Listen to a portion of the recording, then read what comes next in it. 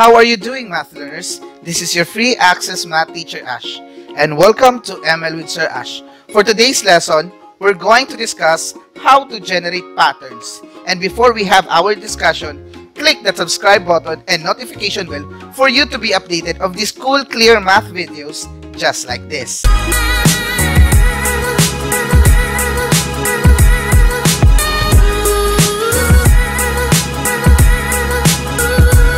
Hello, math learners! Today's lesson is all about how to generate patterns. For the objectives, it's very simple. Do we generate patterns? But before we know how to generate patterns, we must know first the definition of a pattern. A pattern is an arrangement that we usually found in comparable objects. Example, if we consider the wheels of every vehicle in our whole entire world, the pattern is very simple. It is round. Now, that may be a common sense, right? However, if we also consider the pattern of t-shirts, it has 4 holes. The first is for your torso, the second is for your neck, and the 2 holes are for your arms. Though this pattern is commonly used and being a kind of a rule in our day-to-day basis, but that is what the concept of pattern is. It is somewhat uses a certain value or a certain rule in order for it to follow in a standard format. Now, how does this related in mathematics? In math, we have what we call the number pattern. A number pattern is a set of numbers that follows a certain pattern. That pattern is considerably related to each of all the numbers in that given set. The most common number pattern is the counting numbers. If we have 1, 2, 3, 4, 5, 6, 7, 8, 9, 10, and so on and so forth, the pattern here is very simple. You are just counting by 1. Or if we put it into a certain rule, the pattern is simply n. Why n? If we consider the first term, the second term to the next term, we are just considering its actual number. Example, the first term is 1, the second term is 2, the third term is 3, and so on and so forth. Now let's consider another set of numbers. We have 3, 5, 7, 9, and so on and so forth. Now, what is the pattern on this given set? Now, if we consider this, the pattern is very simple. We are skip counting, right? 3, skip count, then 5, skip count, then... Now, the pattern here is very simple. You just add plus 2, and plus 2, and so on and so forth. Okay? So, that is the pattern. How about this? We have 2, 4, 8, 16, 32. What is the pattern here? Now, it's very simple because the first thing you should know about patterns is you ask yourself, from the first term going to the next term, what have you done? What happened? What did you add? Okay, now, what happened to 2? Why it became 4? It was added by 2. Now, what happened to 4? Why it became 8? On the next term, it was added by 4. Now, what happened to 8? Why it became 16? It was added by 8. Now, as we can see, the pattern is not uniform. Okay? So, therefore, this is not the correct pattern on this given figure. Now, it's not just about adding number.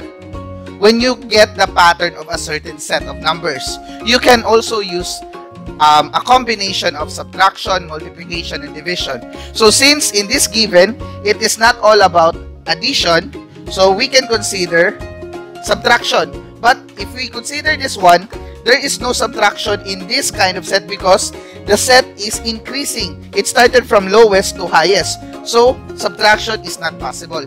Now, let's consider multiplication. What factor is multiplied by 2? Why it became 4?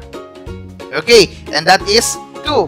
What number is multiplied by 4 to become 8? That is the same. Multiply by 2. What happened to 8? Why it became 16? What did we multiply? It became 2. So, therefore, the pattern in this given set is times 2.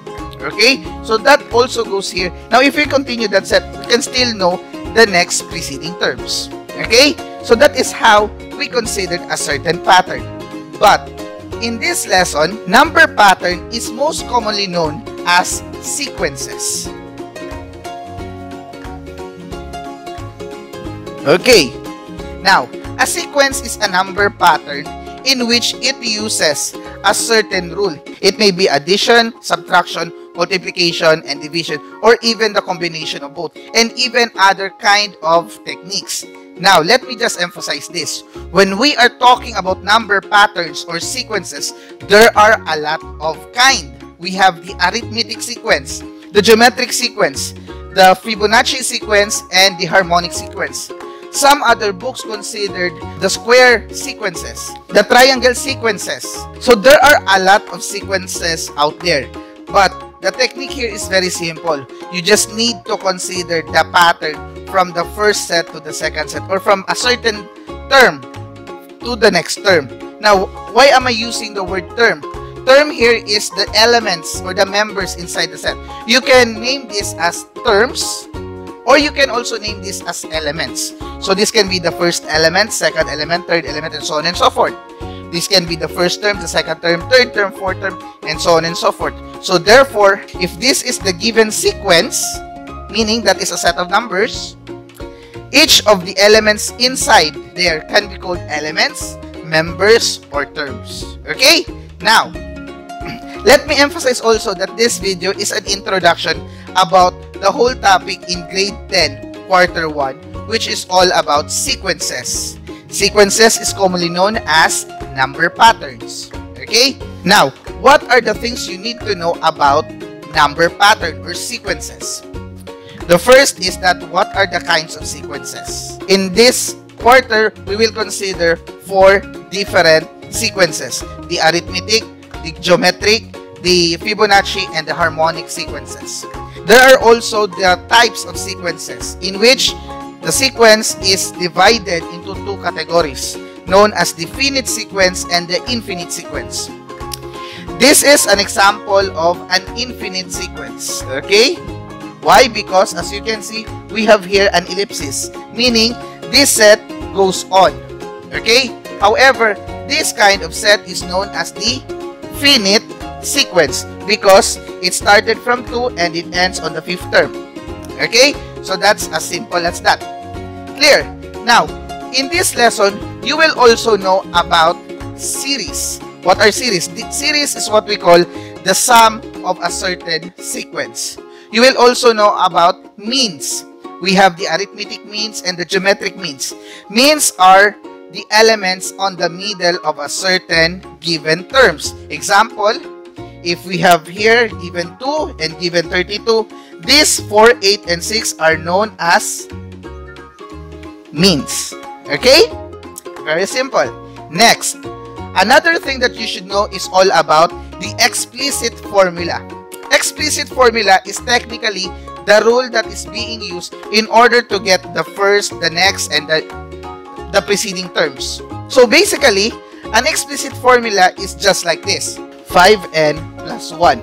Okay, let's say this is the explicit formula of a certain set, okay, or a certain sequence. Now the question is, what are the first 5 terms of this given sequence? So when we say first 5 terms, what we will do is we will tend to get the first term, the second term, the third term, the fourth term, and the 5th term. The question is, how? Okay, now consider this, that this is n and this is also n. The time that you change this n, this a sub n, the time that you change n into a number, you just also change the value of n in the given equation or in the given expression. So we have here 5n plus 1. If it became a sub 1, then it means 5 times 1 plus 1. So I just changed n into 1. Okay? So 5 times 1, that is 5. 5 plus 1 is 6. Alright. Now how about 2? So this will become 5 times 2 plus 1. So that is 5 times 2, that is 10. 10 plus 1 is 11. How about 3? So I just changed n into 3 here. So 5 times 3 is 15. 15 plus 1, that is 16. Now as you can see, you now have the picture of the first, the second, and the third term. So this is this is a sequence that is by 5, right? So from this point, you can now have that this 6 becomes 11, that means plus 5. This 11 became 16, that means plus 5. So therefore, in getting the 4th term and the 5th term, you just add plus 5 on the preceding terms. So 16 plus 5, that will be 21. 21 plus 5, that is 26. So you now have your first 5 terms such as 6, 11, 16, 21, and 26 from the given explicit formula. Simple, right? Okay, so I hope you have learned something about how to generate patterns. Remember, in generating patterns, you just ask yourself what happened to the first term, why it changes into that second term. Was it added? Was it multiplied? Was it subtracted? Or was it divided by a certain number?